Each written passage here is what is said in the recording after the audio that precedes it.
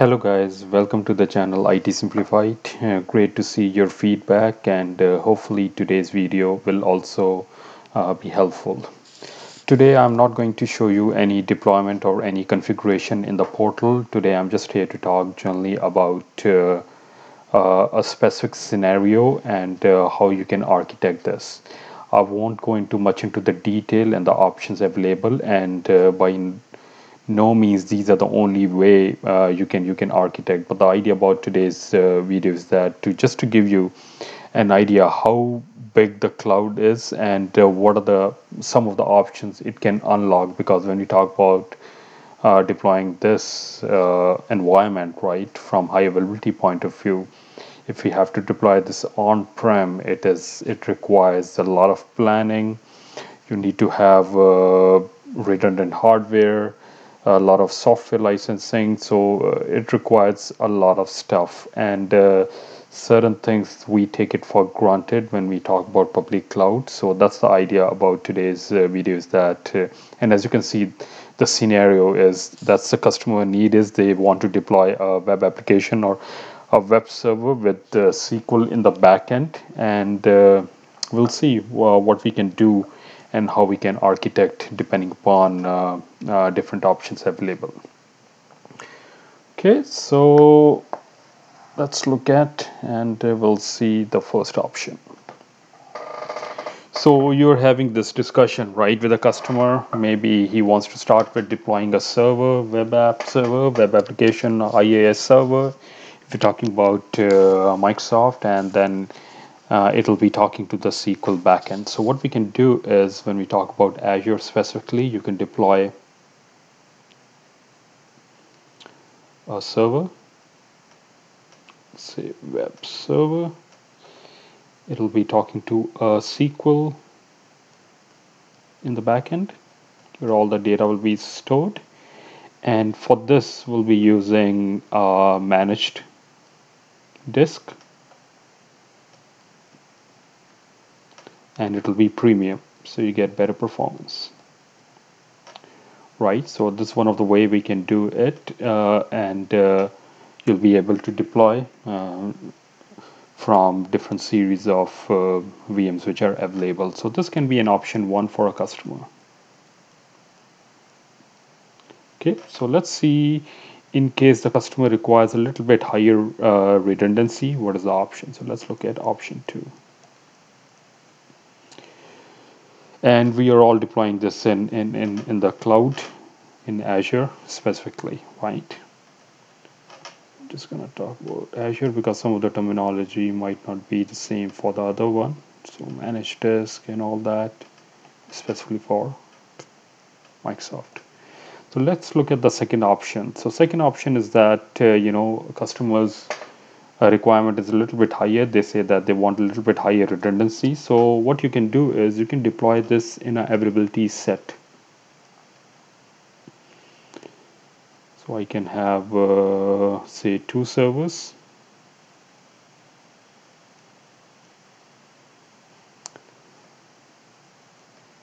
I can put a load balancer. It will be an external load balancer because it's web facing. Then I can have a second availability set.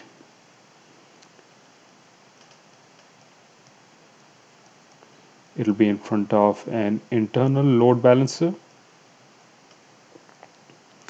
right, and the traffic will be diverted. Now what this will do is that, and both of them they're in the availability set.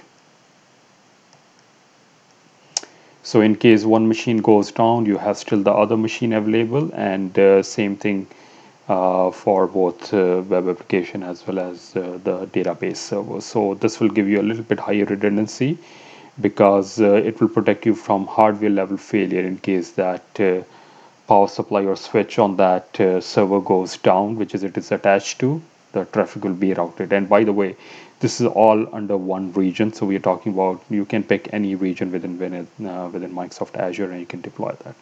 Okay, now that's option number 2. Now what happens if you need even further redundancy, right? So there's something what you call, I talked about this availability set, there's something what you call availability zone. right? So availability set will protect you from data center level failure because in one region of Azure, there are multiple data centers. So if at the data center level it goes down, if there is that rack goes down, the traffic will be diverted and you can use availability set. But what happens if the whole data center within one region goes down? So what you can do is you can use something what you call availability zone.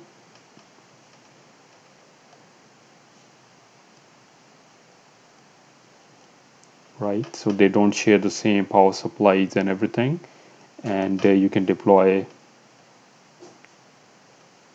servers,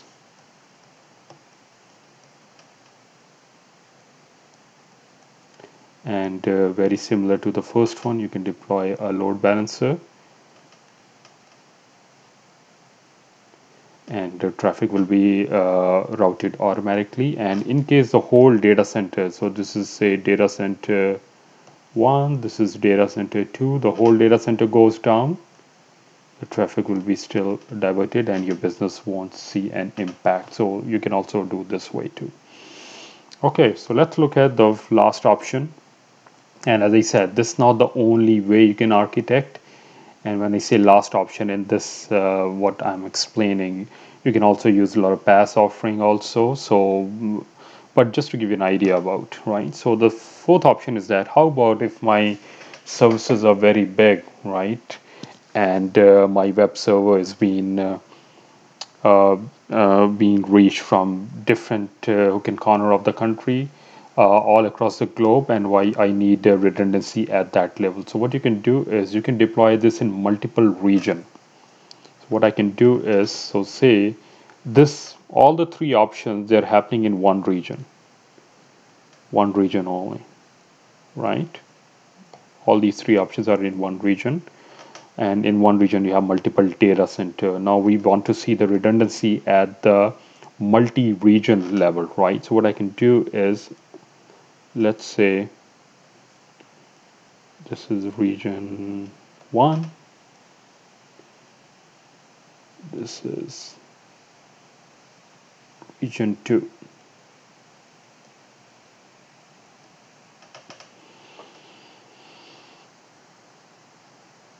I can deploy a load balancer. In this case, I'll put an application gateway.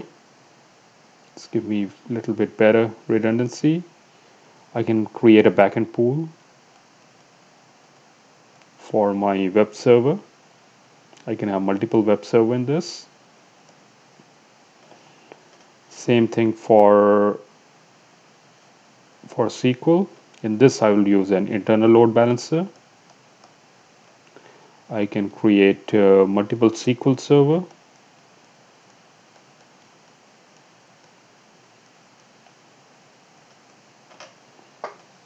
Same thing here. I'll use an application gateway. I'll create a backend pool.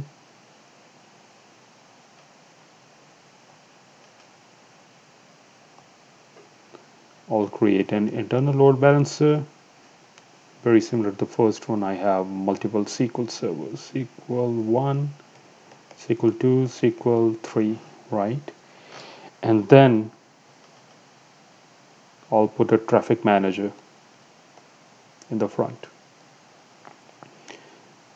So depending upon from where the request is coming, I can deploy this in region specifically. I can choose, say, North American region.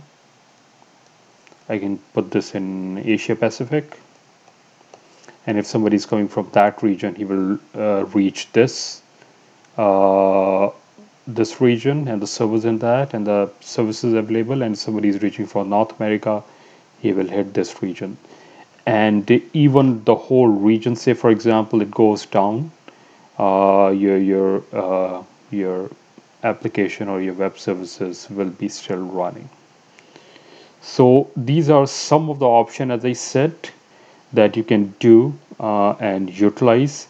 And the reason I want to bring is sometime, as I said initially, that we take it for granted, what kind of elasticity public cloud gives. And imagine if you have to replicate this on-prem, that will require months and months of planning. It will require, you need to have the highest redundant hardware.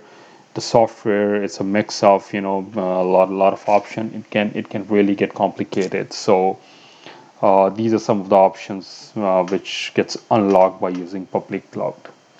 As I said, that this is a general idea I wanted to give from what public cloud can achieve.